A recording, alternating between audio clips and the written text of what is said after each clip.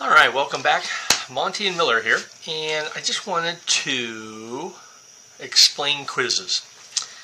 We're calling them knowledge checks, and now that we're back in school and we've got these cohorts, A and B cohorts, how about, so that we can make sure that everybody's kind of learning at the same pace, we'll just do a quiz every other week, okay? So we got a quiz this week, we'll take a quiz just before spring break, we'll take a couple in, April, so that we can demonstrate. You can always retake, you can always just click the undo and improve your grade. We can give you different versions, okay? Now, we're all learning at a different pace, and I thought it would be cool if I post a video with the quiz on getting started. Okay, remember, the more work you show, the more credit we can give. So if you're confused right now, you've clicked on this video. We've been working on similarity. We've been working on corresponding parts. All right? So when we look at these problems, tell me what you know. Cool. Well, the first thing is find the missing length. Find the missing length. Right there. Boom. Lots of different ways to get the problem. Excuse me, to get the answer. You pick. Okay? What I'm hoping is you show work. This 10 from the small triangle becomes the question mark or, okay, part of the whole. This 4 and the 12. Now, as the teacher, I'm going to do it a different way than some of the students. Okay? We know that this 8 is the short piece, and the 12 is the long piece. 8 goes to 12. But some of you might pause and say, wait a minute, Monty. 8 goes to 4. 8 goes to 4, then 10 goes to something. Okay? You demonstrate how you see we can get to this problem. Okay? The key to success is to remember, what do you know? Think about, one way to approach the problem. And then we got to ask questions. Well, on a quiz, it's tough to ask questions unless you look at your notes. As the teacher,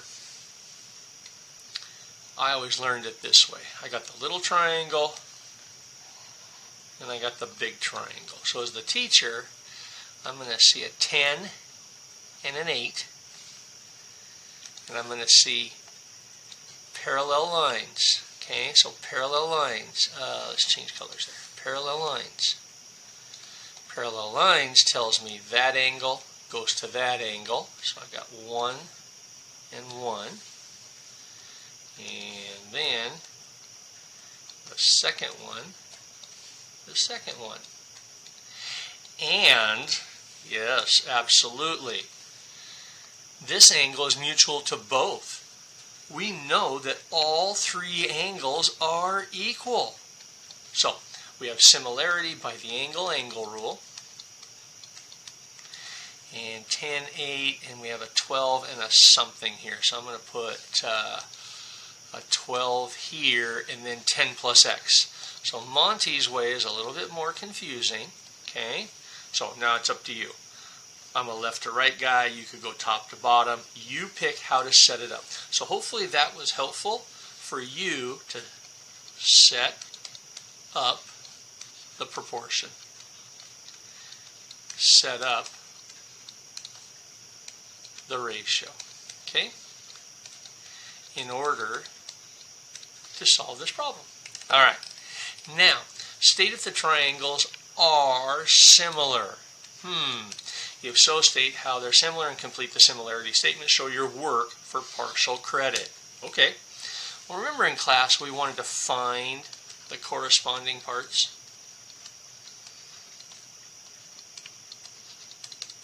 We want to find the corresponding parts. So it's your job to figure out what goes to what. NML. NML.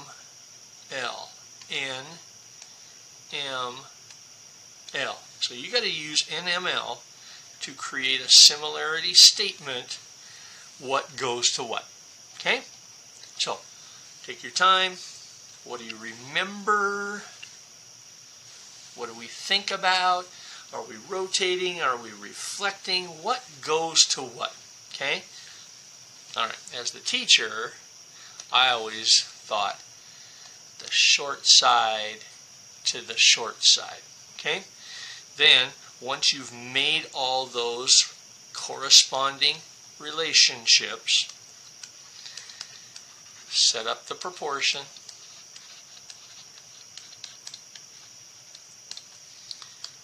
set up the ratio, and then what is it we're finding? If they're equal, find if the scale factor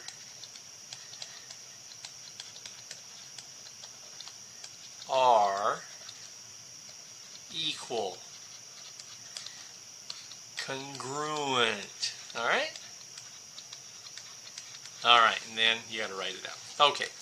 Now, just want to make sure that we can do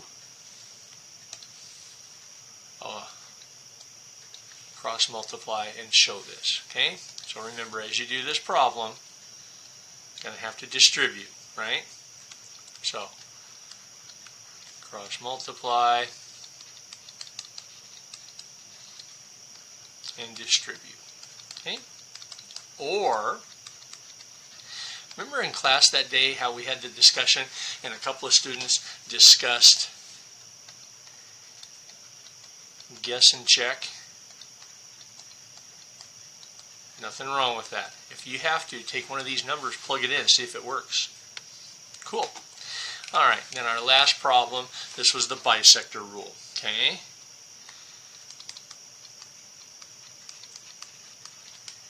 And we discovered that the bisector rule, if you indeed bisect, then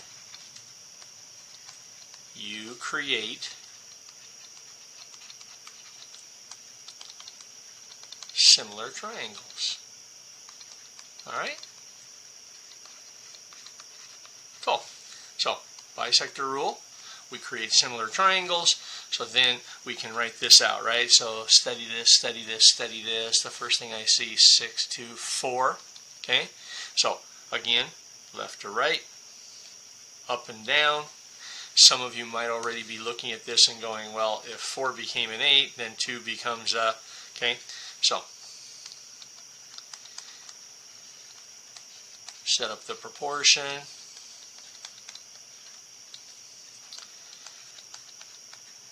Set up the ratio, right, for partial credit. So hopefully that was helpful. I want everybody to have a good weekend, but you're not done. There's more. Every time we take a quiz, I think it's really cool to learn about each other, okay? What is the hardest part of hybrid in-school learning so far? It'd be cool if you guys were to share what it is that you're struggling with. One-way halls. Eating in a chair instead of a table. Eating with a mask, right? Carrying a backpack with all those books. What is your biggest struggle? And then if you were king, queen for a day, and you wanted to change one thing about hybrid learning, what have you seen, experienced, what would that be? What's one thing that the principal could do to help the whole hybrid learning situation go better? All right? So, again, thank you. Don't forget, Friday, A cohort. Okay? And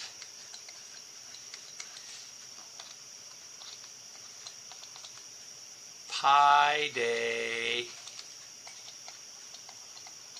Monday, Tuesday next week. All right? See ya.